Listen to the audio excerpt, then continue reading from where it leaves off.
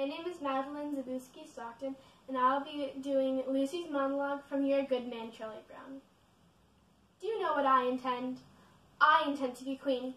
When I grow up, I'm going to be the biggest queen there ever was.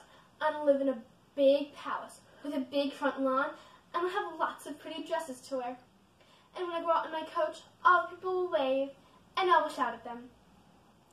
And in the summertime, when I go to my summer palace, I will wear my crown and swimming and everything.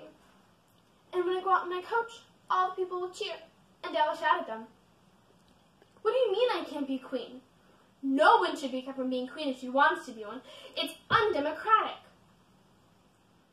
Well, if I can't be queen, then I'll be very rich, and I'll buy myself a queendom. Yes, I'll buy myself a queendom. I'll kick out the old queen and take over the whole operation myself. I will be head queen.